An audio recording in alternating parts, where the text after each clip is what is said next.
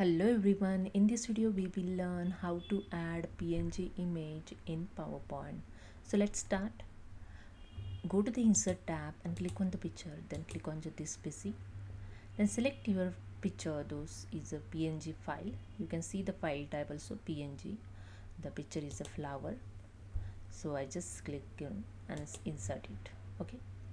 Now I just insert here the pictures.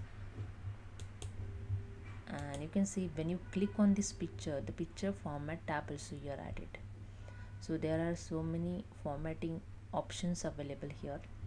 The first, the picture styles. You can change the style of picture here. See the changes over here. Okay, if you want to remove the background, just click on the picture format and click on the remove background and click on the keep changes and see the background is removed.